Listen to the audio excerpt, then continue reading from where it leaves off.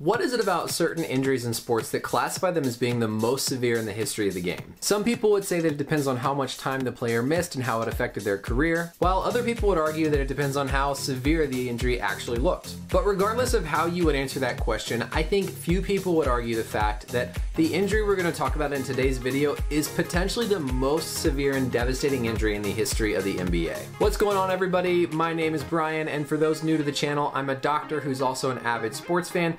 And it's my goal in these videos to take a look at different sports injuries and break them down and explain them in a way that's easier for the common fan to understand and hopefully learn something from. Today's video is another commonly requested topic. We're going to be taking a look at Shaun Livingston's devastating knee dislocation and talking in general about why these types of injuries are so severe and scare us doctors so much when we're covering events. As a warning for any of those sensitive to it, this is a pretty devastating injury.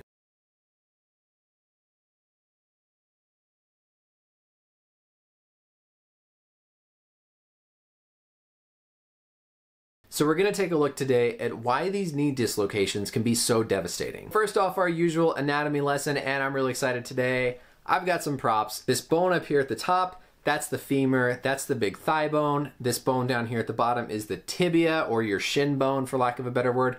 And then this bone out here on the side is the fibula, not the fibia like some people like to say. This is the tendon from the quad muscle coming down across the top of the kneecap. This model also has the different ligaments and structures. So on the outside, this is our LCL, or the lateral collateral ligament.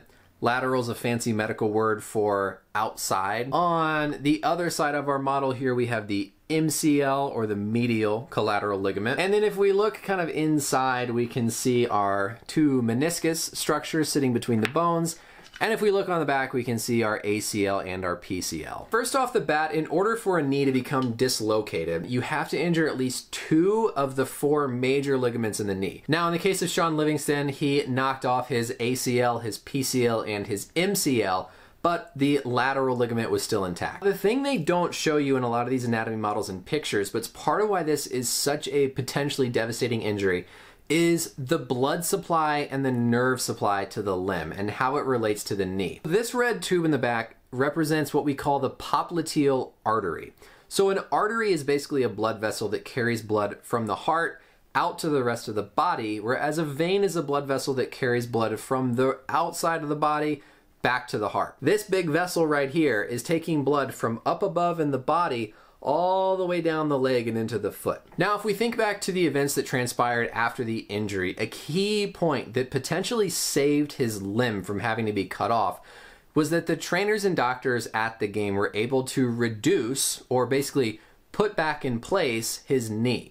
Imagine you've got this blood vessel that's actually pretty firmly adhered to the bones in the back of the knee. Imagine what might happen if the femur and the tibia were to become completely separated. So you can see a little bit here as I'm pushing it, how it stresses and how it bends that red tooth. Think of that as a blood vessel being stretched and pulled whenever the knee joint separates or move. Now, what can happen is that that separation of that blood vessel can cause it to become completely pinched off, or can even cause it to tear. So if you've got all of this blood flow that's trying to get down to the leg, and you take this blood vessel and completely tear it or rip it in half, you're not getting blood down to the rest of the leg, and as we know, the muscles and everything need the blood to work. So that's why this is such a potentially devastating injury. It's all about the effect on blood flow to the rest of the leg below the knee. The reason it's so important to try to put the knee back in place is potentially if something's pinching that blood vessel, you can put the knee back in place and relieve some of that tension and some of that pressure so that hopefully the blood can flow back down into the foot. The key part here is the longer you wait to do that, the harder and harder it gets. So when this happens in a game, the doctors and the trainers are sprinting out there to try to reduce that knee as quick as they can, because if you wait, the muscles get tight, the muscles get stiff, and it gets harder and harder and harder to put it back in place. This blood vessel doesn't always get damaged. Roughly 30%, or a third of the time that the knee dislocates, it gets damaged in some way. And there's a clock to all of this. So whenever Shaun Livingston's knee dislocated, there was essentially an internal clock in the head of that trainer and the physician, knowing that they were up against time to try to make sure the blood supply was okay to the foot. If the blood flow is impaired below the knee for more than around 5 to 6 hours, that's when you can start to see irreversible muscle and cell death. And if all those muscles and structures die, they become infected and all kinds of other bad stuff, and that's when you potentially have to get the limb cut off. Whenever there's been decreased blood flow for around 8 hours, sometimes up to 85% of the time, the